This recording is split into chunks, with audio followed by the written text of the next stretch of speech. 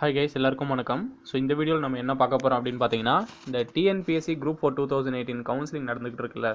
So அதில் வந்து general turn vacancies வந்து கிட்டத்தட்ட ஒரு 183 வேகன்சிஸ்க்கு வந்து டபுள் ஸ்டார் போட்டு to be filled next phase of counselling அப்படின்னு சொல்லியிருந்தாங்க. ஸோ அது ஏன் அப்படின்றதுக்கு வந்து நிறைய பேருக்கு வந்து ஆன்சர் தெரியாமலே இருந்திருக்கு. ஓகே, ஏன்னா நிறைய பேருக்கு அதனால் ஜாபும் கிடைக்காம போயிருக்கு, பிசி கம்யூனிட்டிலும் சரி, எம்பிசி கம்யூனிட்டிலும் சரி.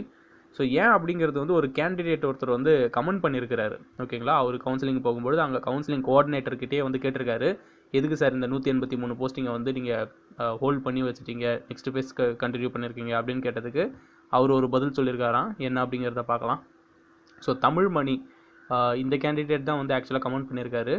ஜென்ரல் டர்ன் 31% வந்து கம்ப்ளீட் ஆகிடுச்சு. ஸோ டிஎன்பிஎஸ்சி 183 போஸ்ட்டை வந்து க்ளோஸ் பண்ணிட்டாங்க அப்படிங்கிற மாதிரி வந்து சொல்லியிருக்காங்களாம். ஏன்னா டிஎன்பிஎஸ்சி தரப்பில் இருக்கிற கவுன்சிலிங் கோஆர்டினேட்டர் வந்து இதை சொல்லியிருக்கிறாரு அப்படின்னு சொல்லியிருக்காங்க. ஸோ இந்த 31% கம்ப்ளீட் ஆயிடுச்சு அப்படின்னும்போது சும்மா நான் ஒரு ரஃபாக ஒரு கேல்குலேஷன் போடும்போது இந்த டேட்டா ஷீட் பிரகாரம் பார்த்தீங்க அப்படின்னா 7081 வேகன்சிஸ் ஓவராலாக கொடுத்துருந்தாங்களா இந்த கவுன்சிலிங் நடந்துகிட்டு இருக்கிறது. அதில் 31% நம்ம போட்டால் 2195 வேகன்சிஸ் வந்து ஜென்ரல் டர்னுக்கு வருது. ஆனால் கவுன்சிலிங் டேட்டாவில் அவங்க கொடுத்துருக்கிற பிரகாரம் 2216, ஸோ எக்ஸ்ட்ராவே கொடுத்துருக்குறாங்க கவுன்சிலிங் டேட்டாவில். பட் ஆனால் எவ்வளோ எக்ஸ்ட்ரான்னு பார்த்தீங்கன்னா கூட 21 வந்து எக்ஸ்ட்ரா இருக்குது. ஸோ இது எப்படியா இருந்தாலும் இது வந்து இடிக்குது, இது சரியான இது சொல்யூஷன் வந்து வரலை. பட் 183 வந்து ஏன் இவங்க ஒதுக்கி வச்சிருக்கிறாங்க அப்படிங்கிற ஒரு மெயினான காரணம் வந்து 31% முடிஞ்சிருச்சு அப்படின்ட்டு வந்து கவுன்சிலிங் கோஆர்டினேட்டரே சொல்லியிருக்கிறாரு. அதுக்கப்புறம் நம்ம ஒன்றும் பண்ண முடியாது.